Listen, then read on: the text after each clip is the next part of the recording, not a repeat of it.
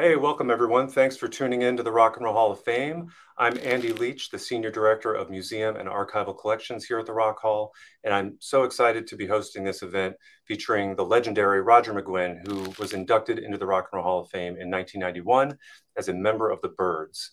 I'm going to be talking with Roger about this fantastic and enjoyable new book that's right behind me, The Byrds 1964 to 1967, which is a beautiful, large format tabletop collectible art book that was put together by the Byrds' three surviving founding members, Roger, as well as Chris Hillman and David Crosby. And it gives a really unique visual history of the band through an amazing collection of photographs. And we're going to see some of those. I encourage you to check out the Rock Hall's online store where we have copies of the new book for sale. And it's actually available in 3 versions from BMG Books. And here at the Rock and Roll Hall of Fame, we're going to have copies of the standard edition for sale in our store, both here at our museum and our online store. So make sure to come to our museum or go to rockhall.com to get one of those. I also want to mention that you'll be able to hear this interview sometime in the coming weeks on the SiriusXM platform. So please stay tuned for that. And without further delay, I couldn't be more thrilled to welcome founding member of the Byrds and Rock and Roll Hall of Fame inductee, Roger McGuinn. Thank you. Thank you. Good to be here. Yes, thanks so much for joining us, Roger. I really loved reading through the book and really enjoyed all the photos and especially all the commentary and reflections that are kind of shared by you and Chris and David throughout the book. To me, it's a lot like going through a photo album with 3 of you there to kind of tell the story or the stories around what we're seeing. It's really well done. It's kind of a documentary. I mean, I got that when I read it. It was like the whole story of the Byrds. Absolutely, yeah. Can you talk about how the book came about? Well, Chris Hillman did a book a couple of years ago for BMG, and they had a lot of photos left over, and they said, "What are we going to do with these photos?" I said, "Oh, I know. Let's do a Byrds book." And they had some wonderful stuff. So they got it from 5 or 6 different sources. Yeah, it's really incredible. There's a lot of photos that even as a Byrds fan, I had not seen a lot of them before. And it's really, kind of enlightening to focus on the imagery of the Byrds. The influence of the band on music, of course, is massive. But I think that influence reached beyond just music. And the intro of the book kind of talks about this a little bit, how that you guys were really trendsetters and kind of helped create the image for what bands in that scene not only sounded like, but what they looked like. And it's also kind of remarkable to see how quickly the image changes as fashion changes so quickly in that era. Right. Well, when we started out, we looked kind of like the Kingston Trio. We were all from a folk background, more of the commercial side of folk music. And as time went on, we saw the Beatles movie, A Hard Day's Night, and they influenced us in how we dressed. We got these black velvet suits that you can see in the beginning of the book with collars, and black suits with velvet collars. And we wore them for, I guess, a couple of photo shoots and at Ciro's for about a week until they got stolen. And I remember I told John Lennon our suits got stolen. He said, "I wish they'd stolen our suits." Right. That's great. Well, I do want to show like a really early photo that really does kind of illustrate that Kingston Trio kind of style. And that is this early photo from 1964 when you and Gene Clark and David Crosby were known as the Jet Set, right? Right. Well, we were toying around with the name. Our manager, Jim Dixon, didn't think it was appropriate for rock and roll. So we weren't seriously ever going to be the Jet Set, but it was just a name we were throwing around. It was later we were invited to Thanksgiving dinner at our manager's house. And that's where we came up with the name The Byrds. That's great. Can you talk about just how the 3 of you came together? Okay, I was doing solo work in New York. I'd been working for Bobby Darin in the Brill Building as a songwriter. And at night, I'd go down to Greenwich Village and play in the coffee houses where you pass a hat around. And the Beatles came out and they influenced me. I went, wow, they're using rock and roll chords. I mean, folk music chords in their rock and roll. A million folk songs have these chords. I went, wow, they're using folk music chords and rock and roll. What a great idea. And I started playing some Beatles songs and some folk songs that were influenced by the Beatles at the coffee houses, and nobody liked it. except the guy who ran it, he put a sign outside the door that said Beatle impersonations.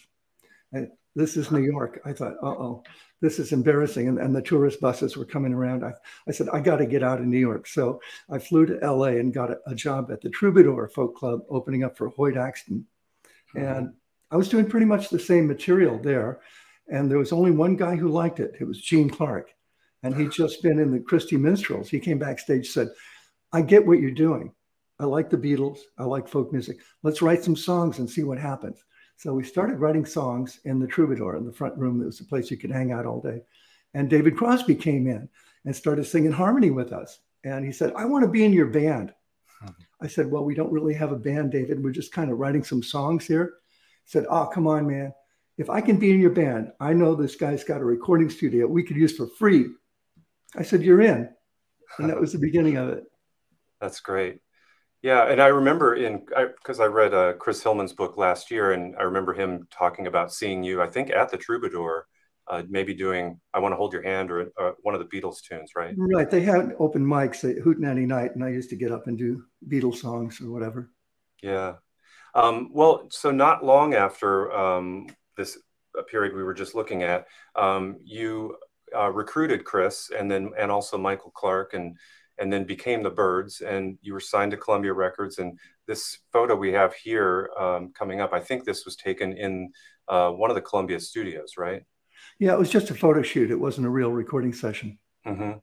Okay. And I think there were some comments from you, maybe not on this particular photo, but pointing out that, Michael Clark's drums aren't quite set the way they maybe ended up later. And Chris is still playing a cheap bass, and people are still learning their instrument, or those two guys especially were learning their instruments, right? Right.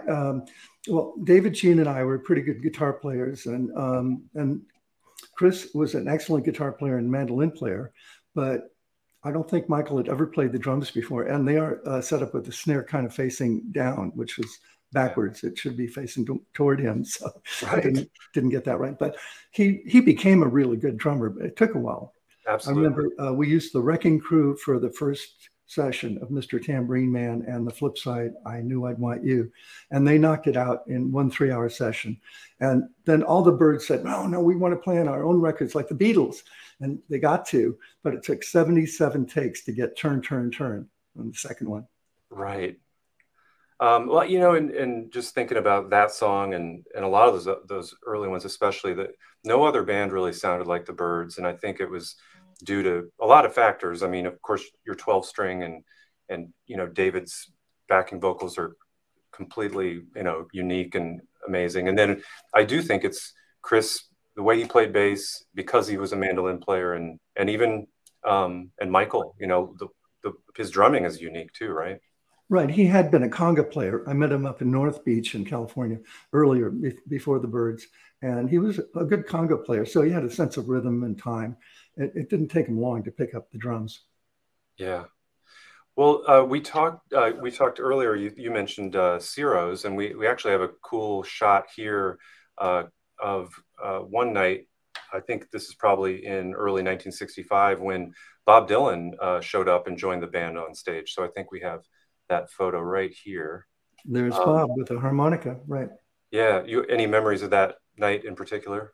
Well, it was great. I'd met Bob back in the Village when I lived in the Village, and probably in 62, 63, he was playing Gertie's Folk City, and I didn't know him well, but I knew him to say hello to. And then he showed up, and he was a friend of Jim Dixon's, who was our first manager. And Jim had heard Bob's version of Mr. Tambourine Man that went something like, well, hey, Mr. Tambourine Man, play a song for me. I'm not sleepy and there's no place I'm going to. Hey, Mr. Tambourine Man, play a song for me. In the jingle jangle morning I'll come following you. And Crosby said, I don't like it, man. He said that folky 2/4 time's not going to play on the radio. And he was right, because radio was playing rock and roll, the Beatles and the Stones. And they weren't playing much 2/4 music. It was all 4/4. So I rearranged the song with put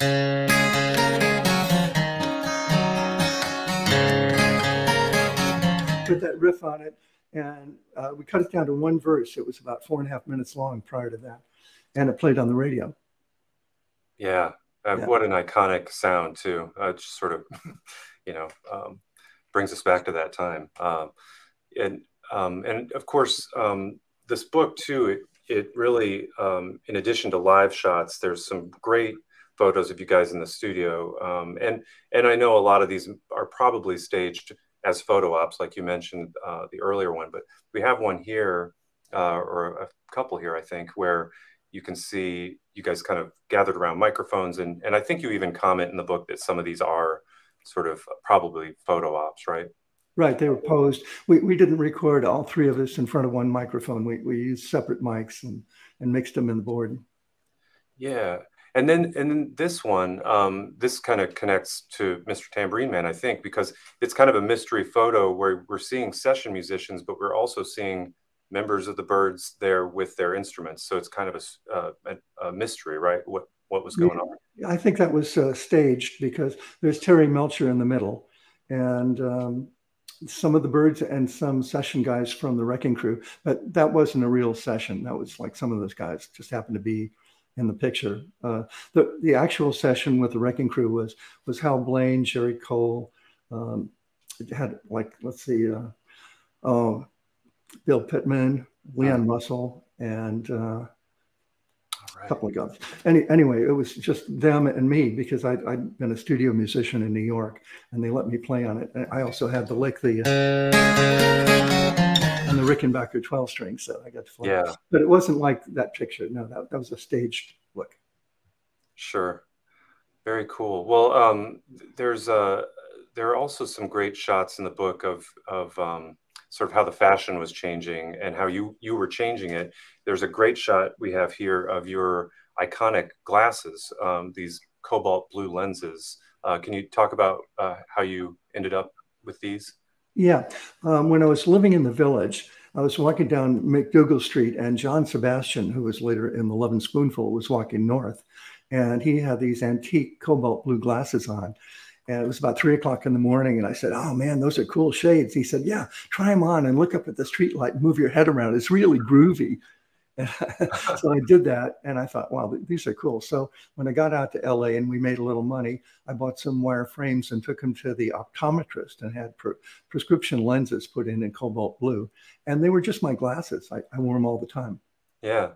And I think in the book, you tell a couple of funny stories about how different pairs of these glasses got either stolen or lost in different ways, right? Yeah, I only had one pair at first.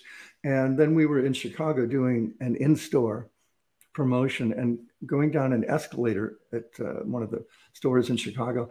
And all these young women fans were on either side of the escalator. And one of them just grabbed my glasses off my face. And that was the end of them. I never saw them again. There's a great shot too in the book that we've got here that shows again like the influence that you were having beyond just the musical influence. You can actually see a fan here in the audience wearing those same kind of glasses as yours, right?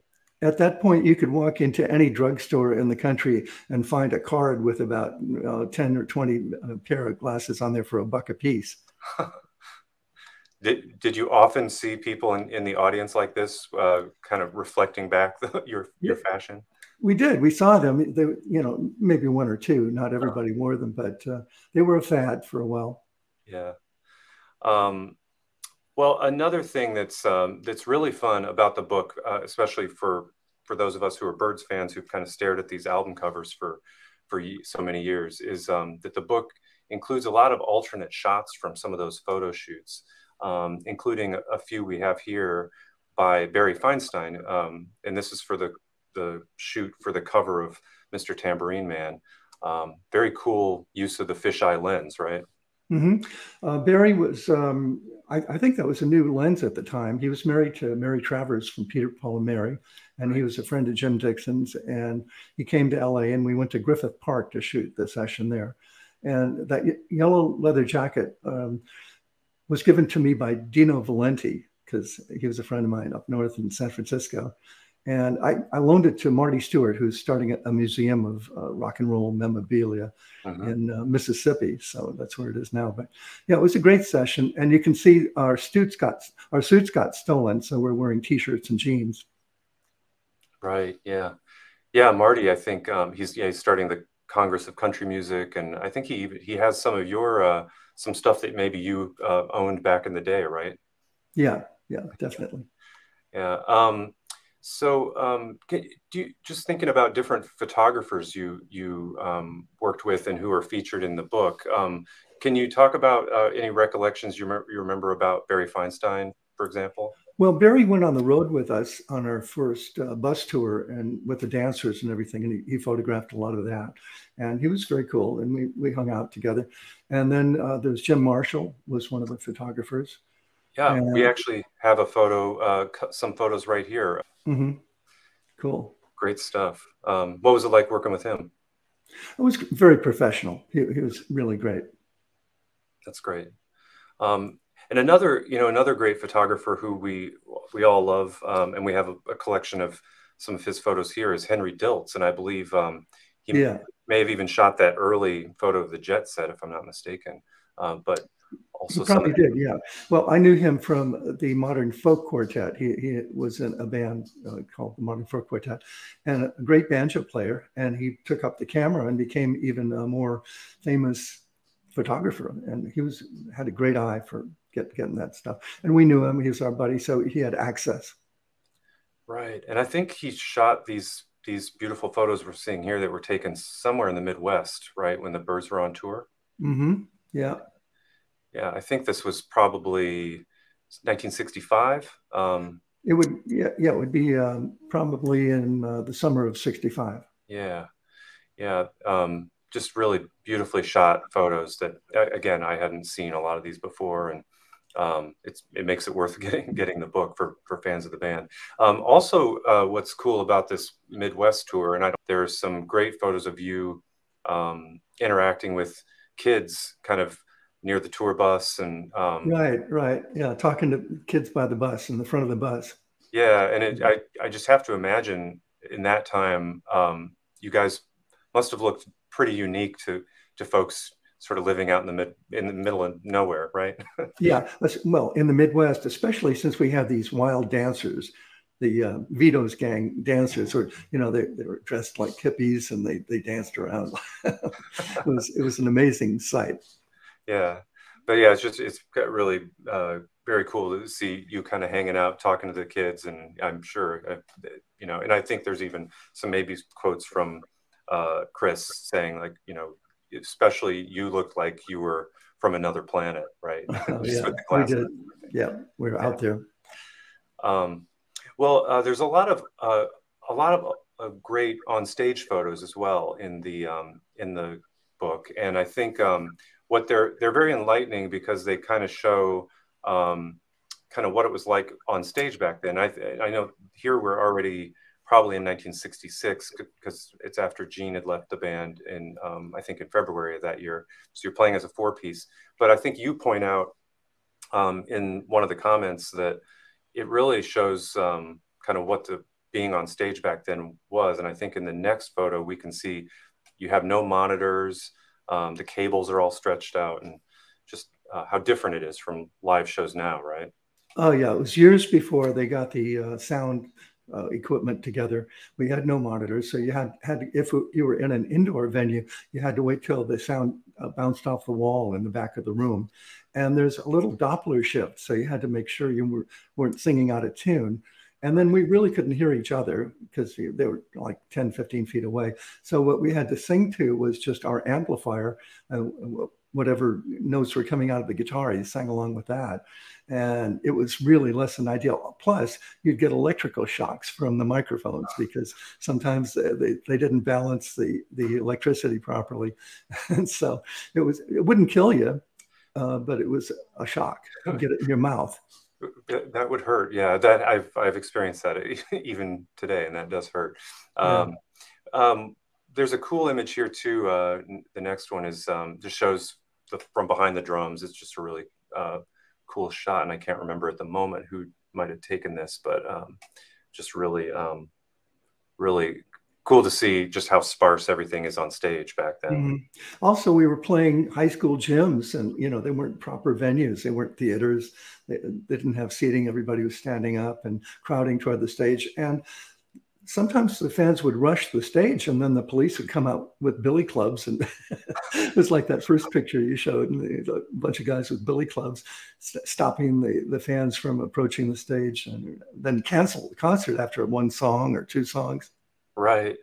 I think there's a quote from you in the book talking about how you'd all seen A Hard Day's Night, of course, and were influenced by it in a big way, but how it must have been pretty cool to sort of start experiencing that kind of fandom, right? It was an overnight thing. I mean, we'd been scuffling for a couple of years, learning how to do our craft and being a dance band at Ciro's, and learning how to keep a beat, because we were folk musicians and a beat wasn't that important in folk music, but it was if you're a dance band, because if you get the beat wrong, people fall down. So yeah. We took a while to get our rhythm together, and it was an amazing experience. I think the most fun part of it was getting it all together and then getting a couple of number ones, and man, meeting the Beatles and hanging out with the Rolling Stones, and it was really something. Sure. There's actually a good story that you tell in the book, I think, about the Rolling Stones. You're opening for the Stones, and they at some point they were running late. Does that sound right? Yeah, we only knew about 10 songs, and we had exhausted our entire repertoire. And the promoter of the concert was over in the wings going, stretch, stretch. We didn't know any more Byrds songs, so we started doing love, love, love, fade away, love, love, love, fade away. And Mick Jagger walked in while we were doing that. Right, their version of the Buddy Holly hit, right? Yeah, that's great. So as we move forward, you guys recorded the Fifth Dimension album, and at this point, Gene Clark had left the band, and I think you even talk about a little bit in the book that things weren't as great musically in your mind without Gene, right? Maybe just the songs he brought and his voice. Right. Well, we missed him in a couple of ways. We missed his songwriting, his singing, and his looks, because the kids loved Gene, and they'd say, "Where's Gene?" when we'd be on stage. So yeah, we missed him a lot. Yeah, and then and this is reflected here in these photos from the photo shoot for the Fifth Dimension album cover. And again, the styles are changing again quite a bit, and you're wearing the Ray-Bans instead of the cobalt glasses, right? Yeah. Well, I lost the granny glasses. The time in Chicago was one time, but the Columbia Records bought me some more. So we went down to the Bahamas and rented motorbikes. And I was riding around Nassau in a motorbike, and the glasses blew off and fell in the bushes. And they're probably still there. Right. And then there's also this magic carpet idea that I think it seems like, based on the comments from you and Chris and David, that this was not an idea that came from the band, right? No, it was, well, all the photos we did were Columbia Records art department ideas. We never came up with any photo ideas. And the Senior Seeing is from the song Going Back, and it's got a line, Magic Carpet Ride, in it. Right, absolutely, right. Well, another photographer that I wanted to mention, who's featured in the book a bit, is the great Linda Eastman, who later became Linda McCartney, as we all know. And yeah. There's some really cool, nice photos, just sort of candid photos of you all. And just wondered if there are any memories you have of working with her, or just getting to know her. I don't think we got to know each other during those sessions, but I did get to know her a little bit later when Paul was playing in LA at the Forum, and it was sold out. And I called the Forum, and I got somebody backstage, and I said, I'd like to talk to Paul McCartney. He said, okay. So Paul got on the phone. He said, is this Jim McGuinn? I said, yeah. He said, I said, I'd like to go to your concert, but I can't buy tickets. They're all sold out. He said, you don't need tickets. Come on backstage and I'll take it. So I hung out back with Paul and Linda, and it was really amazing. Yeah, very nice. Well, we also have some cool shots from a photo shoot for the Younger Than Yesterday album cover, and I think it's fun to just kind of peruse this section of the book and see all these different poses that were tried out but maybe didn't make it into the final version. But a couple of them were kind of integrated into that final cover, I think, right? Mm-hmm. Yeah, and I think they superimposed two of them. And we've got the final version here. Younger Than Yesterday. Yeah, it was based on the Bob Dylan song "My Back Pages." Right. Yeah, that's one of my favorite Byrds records for sure. And Chris Hillman is really steps up at this moment and writes a lot of great songs. Yeah, he bloomed. Yeah, and Clarence White, I think, maybe it makes his first appearance on here, unless it happened earlier. No, I think that was Chris brought him over, and they'd known each other in bluegrass. Yeah. Well, one thing that I saw that I really enjoyed seeing in all these great photos is that you yourself were interested in cameras, right? And so you see there's a few examples of this where you're holding a camera. In this case, it looks like you're holding a camera that you ended up shooting footage with at the time. Yeah, go ahead. It was a Bolex RX 16 millimeter film camera, and the idea was to film some scenes that we could rear project on stage. Okay, that makes sense. Yeah, that never ended up happening. Although some years later, I loaned the reel to Whiskey A Go Go, and they used to use it in their club.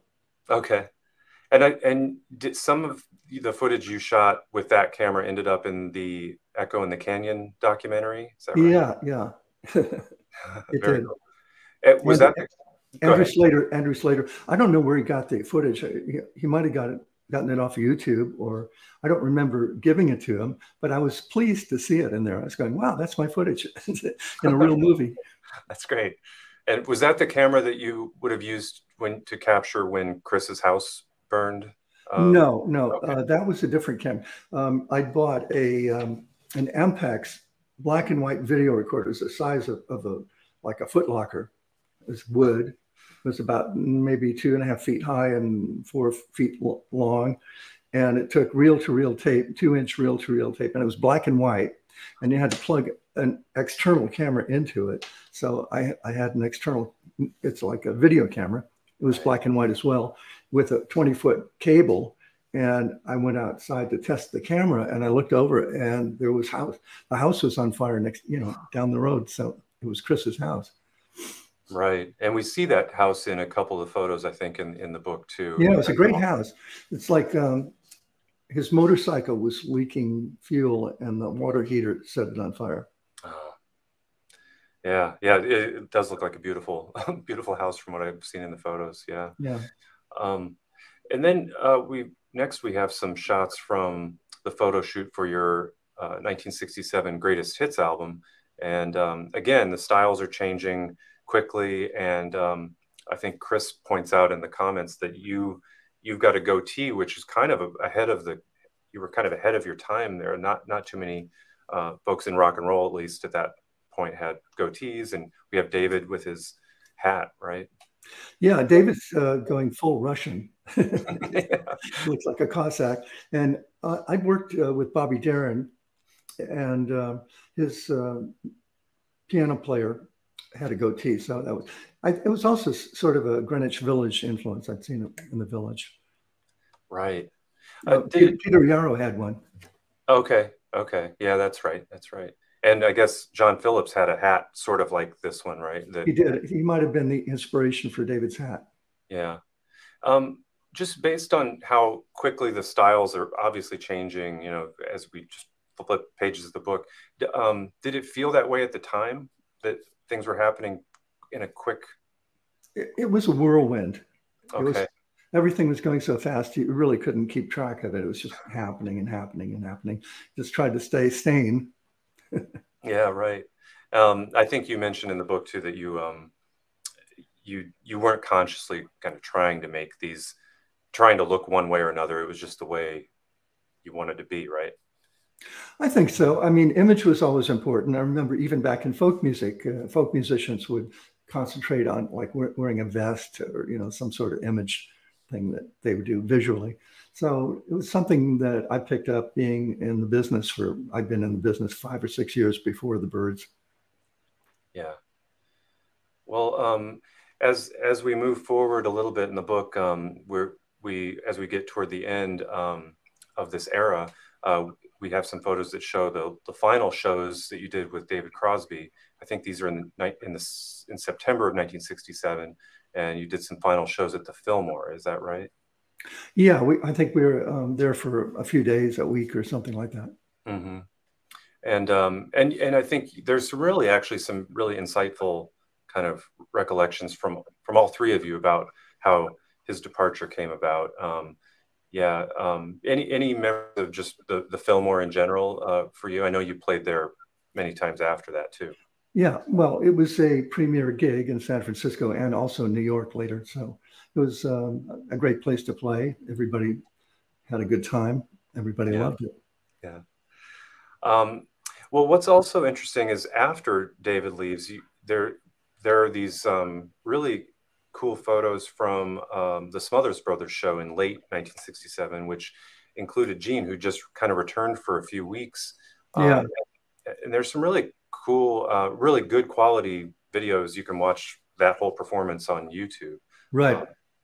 Any recollections of that show or that time? Yeah, well, I'd known Tommy and Dickie Smothers for years because we were all folk singers together and everything. So we were invited on the Smothers Brothers show, and we did Mr. Spaceman, and they did this sort of green screen thing of a flying saucer. We were flying around in it.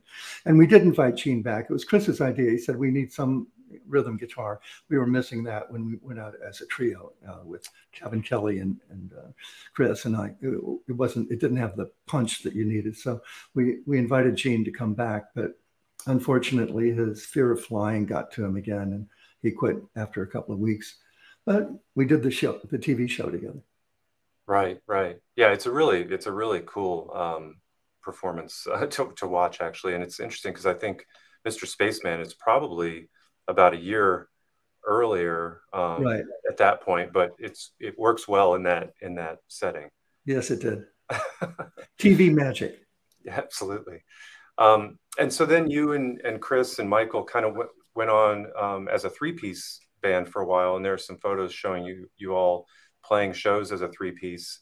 And then you end up doing the notorious Byrd Brothers album, or you should at least do the photo shoot as a trio. I think you'd already recorded some of this before.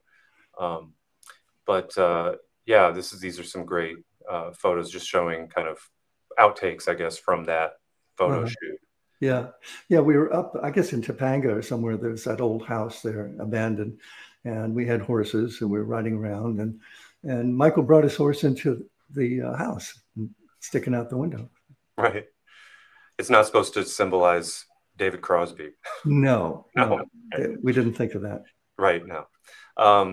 And really, I guess this it's a great album. I mean, the whole stretch of the whole run of albums that this book kind of captures that whole period are fantastic. And this is one of my favorites too, the Notorious Byrd Brothers album.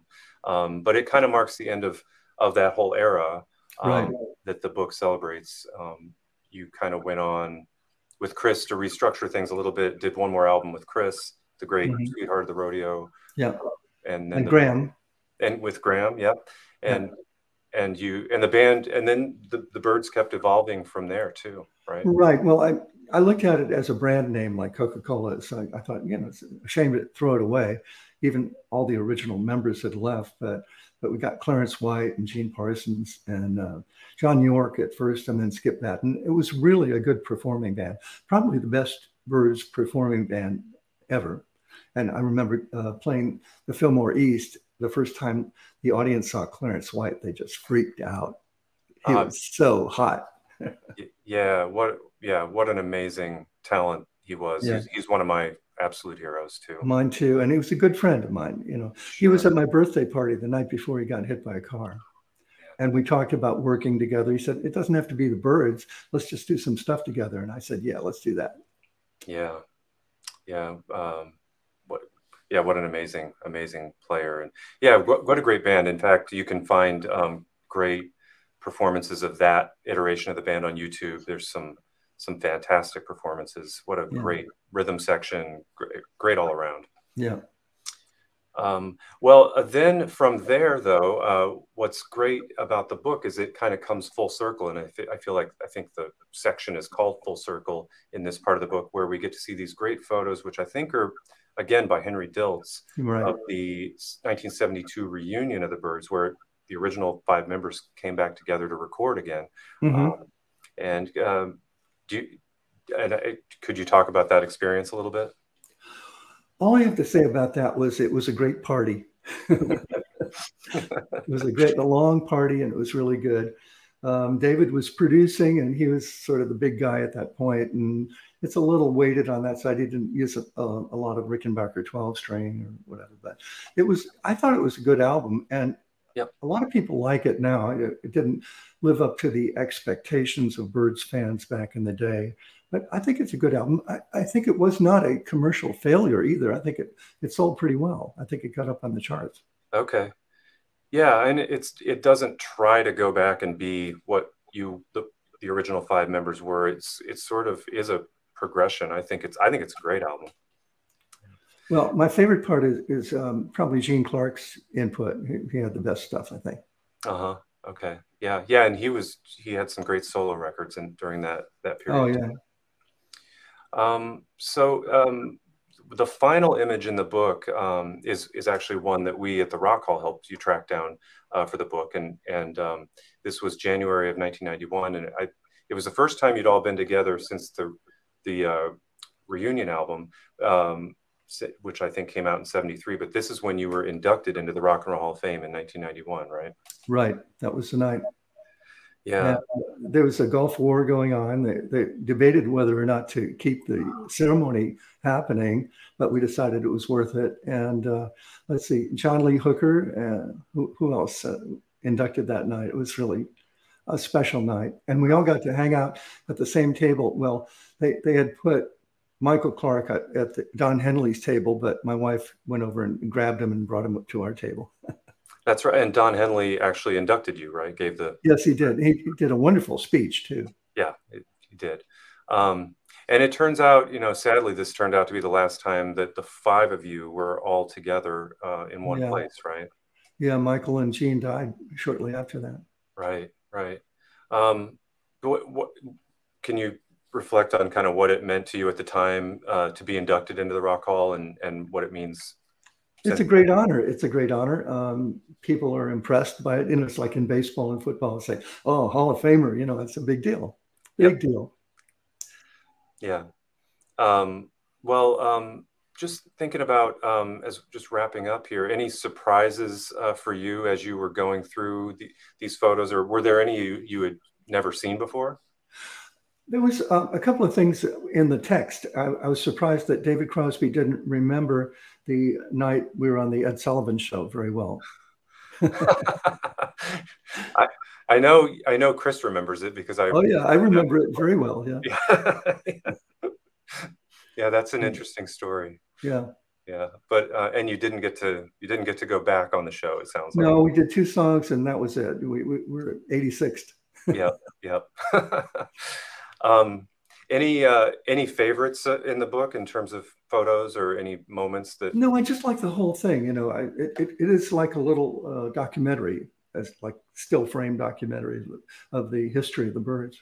Yeah, it's really, really well done, and it really feels like a conversation between you all, and it's put together in a really fun and enjoyable way. So. I wanted to mention too that I know you're featured on this great new Tom Petty Live at the Fillmore. We were talking about the Fillmore. So there's a Fillmore 1997 box set that just came out recently, and we're working with his estate to exhibit a guitar and some clothing from that run of shows. Do you have any recollections of playing those shows in particular, or just working with Tom? Well, Tom and I were great friends, and he invited me out to San Francisco to do, I guess, about a week of opening up for him at the Fillmore. And I was really happy to do it. I was just doing my own show, and they recorded my songs and they put them in with this compilation that they're doing. But it was wonderful just to see Tom and hang out with the Heartbreakers. And, you know, we were all old buddies and just hanging out. It was great. Yeah, and you're featured on, I think, 4 songs, and they sound great. Thank you. Yeah. Well, Roger, any final thoughts about the book or anything else you'd like to talk about? Well, you already plugged it pretty well. There are 3 versions. There's a standard version and 2 autographed deluxe versions. The reason there are 2 autographed deluxe versions is because they gave, first of all, 3,000 sheets of paper showed up at my house, and they said, sign these. And we had to go through different pens to make sure they wouldn't bleed through. So, okay, I signed all 3,000. And then I sent them off to Chris, and he signed them. And then we sent them to Dave, and he went, I'm not going to do this. So that created some rare, really rare items. That yeah, I think he signed about 700 or something out of 3,000. It was quite a chore. It took a week or so to sign them all. And I've done a lot of work for this book, a lot of Zoom interviews and like this. And I'm really happy with it. I think it's a wonderful project. I'm really pleased the way it came out. Yeah, I agree. It's really something to be proud of. So congratulations on putting it together. It's really great. And I really encourage everyone, like I said, to go out and get a copy, whether you buy it from the Rock Hall or not. But you can come to our museum, go to our online store at rockhall.com to buy a copy if you'd like, and we'll have the link below. Also, it is a limited edition. I mean, there are only so many going to come out. So some people say, oh, it's too expensive, but it is, look at it as an investment because it's only going to go up.